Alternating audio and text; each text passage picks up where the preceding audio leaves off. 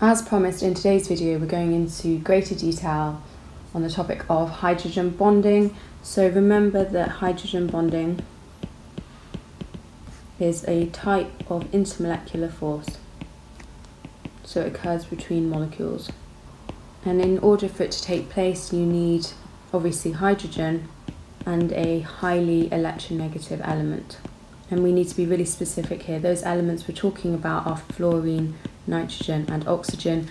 Hydrogen bonding needs one of these elements to be present. What does the term electronegative mean? Well, if an element is highly electronegative, the atom has a tendency to attract a shared pair of electrons towards itself.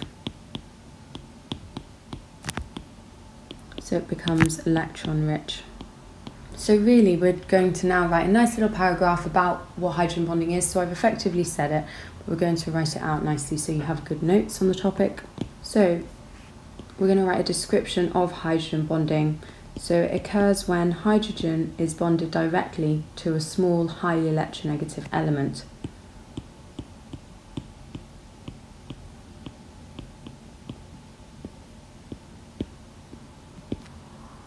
Remember that element has to be either nitrogen, oxygen or fluorine.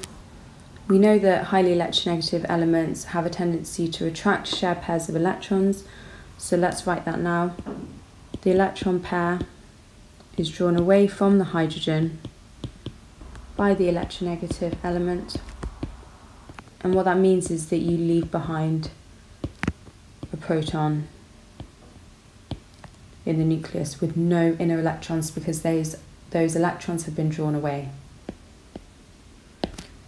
The reason we say a proton in the nucleus, be clear, remember that hydrogen only has one electron and really one proton. You can check this in the periodic table. Remember, it has an atomic number of 1, which tells you that it has only one proton and one electron. So as that oxygen or nitrogen or indeed fluorine draws away that single electron, obviously all you're going to be left with is a single proton.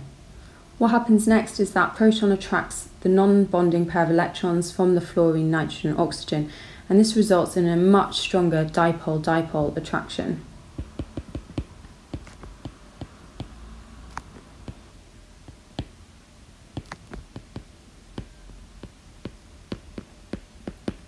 So I'm going to show you a little picture to represent water's hydrogen bonding.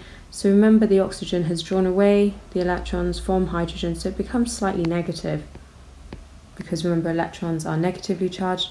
That hydrogen is now deficient in electrons, so it's slightly positive, and therefore you end up with hydrogen bonding forming because opposites attract. So the slightly positive hydrogen is attracted to the slightly negative oxygen. And this hydrogen bonding explains why water's boiling point is so much higher than other molecules. So water's boiling point is obviously 100 degrees Celsius. If we take methane, CH4, has a ridiculously low boiling point of a minus 162 degrees Celsius.